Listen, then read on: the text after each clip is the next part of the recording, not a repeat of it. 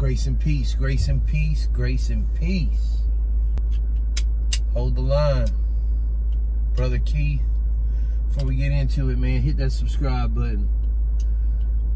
If you're not part of the team yet, you like the biblical Jesus, you like truth, you think Jesus is the only answer, this is the channel for you. Hit that subscribe button.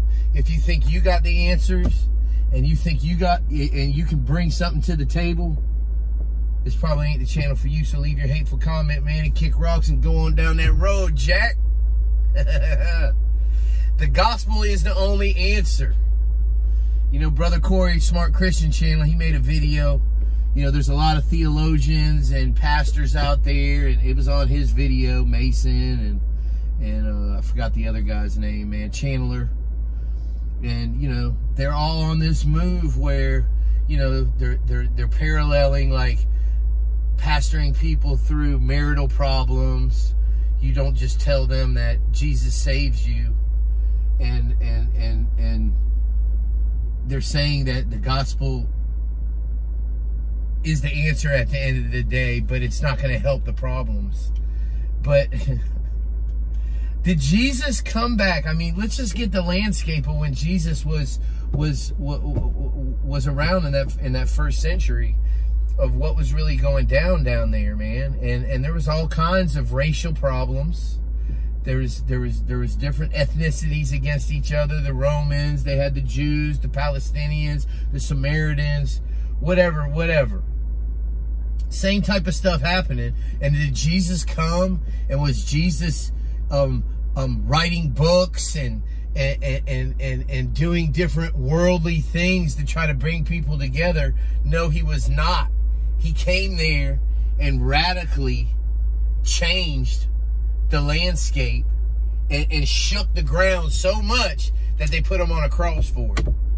You know, he preached the law like it had never been preached, showing men that they cannot keep the law and that the only way to heaven is through Jesus. And what he was ultimately going to do on that cross is the spotless lamb and the ultimate sacrifice. The Jews were looking for this Messiah to come back and reign and take over and whatnot. And the Messiah was actually a totally different outcome than they were taught about by the Pharisees. Who Jesus preached against. Jesus comes back and he's preaching to the meek, the tax collectors, the sinners, the prostitutes. You know, so that's what we do now with the drug addicts and people that are so far from God. We bring the gospel to them. And then by bringing the gospel to people, in turn, hearts start to change. You start taking to account the laws of God, which the first two are love God with all your heart, mind, and soul, and love your neighbor as you love yourself. Now, that's the answer. Simply put. Love your neighbor. Love God with everything that you got. And love your neighbor. It's simple. But people don't want it simple. They want to drag all this stuff out. They want to write their little books. They want to cause controversy. They want to direct people to their channel to subscribe and start listening to their narratives and what they think that, you know, what ends up happening ultimately is these people just become talking heads, talking about issue after issue after issue after issue. And I don't know a lot of these guys, what they do when they're not behind the camera. I can only speak for myself, being on the front lines of drug addiction, you know what I mean? Being on the front lines of people just getting out of prison or sentenced to the program that I serve at, where I get to give them the gospel. I don't give them a formula of how we need to do things when they get out of the program. I give them the gospel. So God can draw them in. I pray that God draws them, because there's nothing in us. There's nothing in us that seeks God. It takes his power to draw us to him. That's it. I mean, Jesus says it time and time again in Scripture.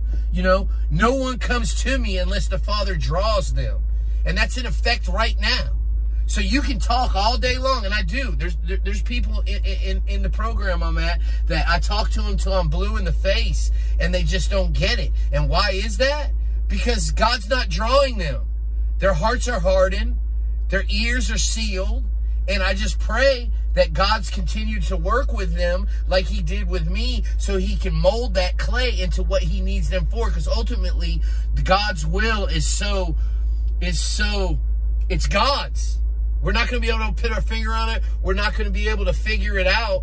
But some way, like it says in Romans 8:28, everything works according to his purpose. Everything, all things. From the dope boy in the corner, all the way to the prostitute out there selling herself, to the junkie that's around this bridge right now I'm looking at, that's sticking a needle in his arm. All these things are going to work and end up being for his glory, to glorify his name.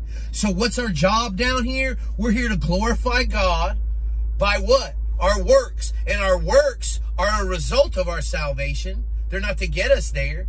So these so-called celebrity preachers, celebrity apologists also, that you can't square them down on certain issues, where at times they sound progressive and at other times they sound like they're orthodoxy. So which one are you, my man? Which side of the fence are you on? Because it seems like a lot of these guys, the more subscribers they get, the more they have to push a narrative to continue their channels to growing. Look here, on this side of the tracks, Jack, well, I don't give a rip if I got 1 or if I got 1 million. I'm going to do like Seiko Wood says. I'm going to be faithful with the few so I can be faithful to the many. So who cares about some views? I don't care about a YouTube check. You know, I don't care about none of that. I'm on here to glorify God, bring truth. And at the end of the day, if the gospel is not offending the unsaved and the natural man, then we're not preaching the real gospel. We're not preaching it. We're not letting them know then that, hey man, there ain't no other way to the heaven, my friend. The only way is through Jesus. You're not going to go through that door. If you deny Jesus, you will not make it through the door. And that's offensive to them. So the gospel is designed and made to be offensive. If it's not offending people, I heard somebody say, if you go into a Mormon church and you preach and everybody in there doesn't get offended, you're not preaching the gospel. You're not.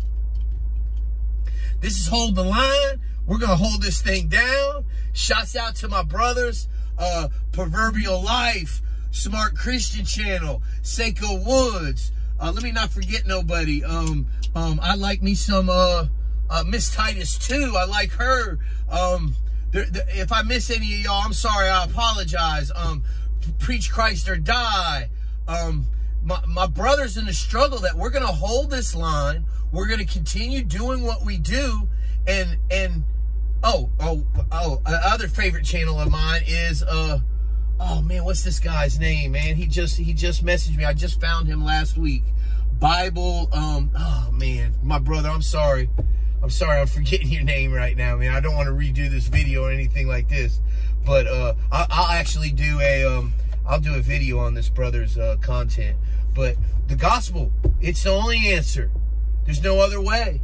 Love God with all your heart, mind, and soul, and love your neighbor as you love yourself. Not love God with all your heart, mind, and soul, and only love your neighbor because he's a black dude or because he's a Spanish guy, and forget about your white brothers or sisters. Because once we're in Christ, Jesus, there is no longer a color. There's no longer even male nor female.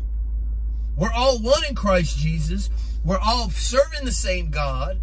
Color does not matter. That's things out the window. These are things of man. Ethnicities, like with them saying race, this is stuff that man created races. You understand? There's ethnicities. You know, there's different people from different places, and it's been going on this since the garden. Hold the line. You!